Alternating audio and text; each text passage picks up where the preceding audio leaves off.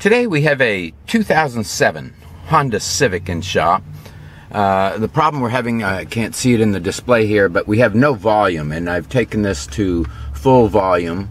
There is no sound at all out of 4 speakers. Usually this is a speaker problem, but we're going to show you how to troubleshoot this.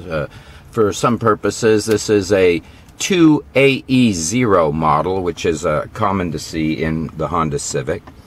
But the good news we have here is if we move to the trunk, we have access to the back deck here.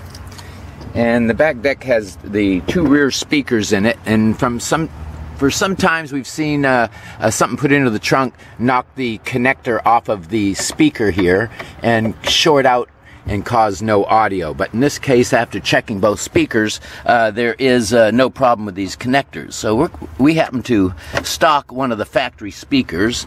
You can do one of 2 things: disconnect the speaker, hook another known working speaker up to these connections here to see if there's audio.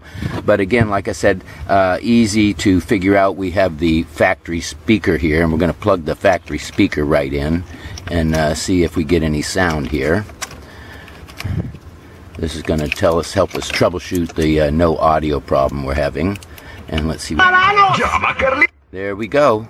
We have 4 bad speakers in the vehicle not working. These can be replaced with aftermarket. See our website for any help with color codes at the terminals here, because you can purchase the aftermarket clip-on or cut the wire to put aftermarket in.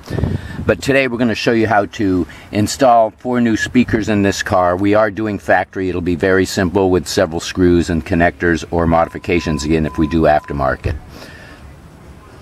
Hope this video has been helpful.